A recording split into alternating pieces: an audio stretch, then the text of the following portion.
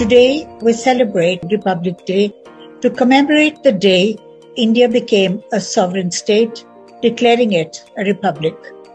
The Indian Constitution was drafted by a committee led by Dr. B.R. Ambedkar.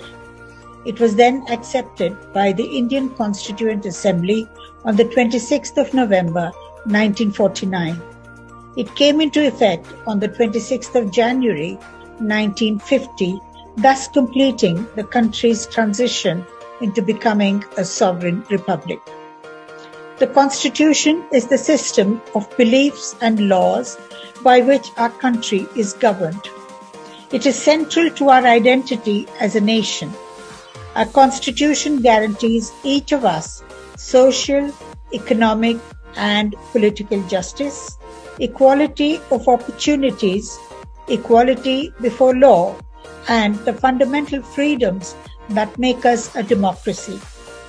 It also promotes the idea of fraternity, a feeling of oneness as a means to assure the dignity of the individual and the unity and integrity of the nation.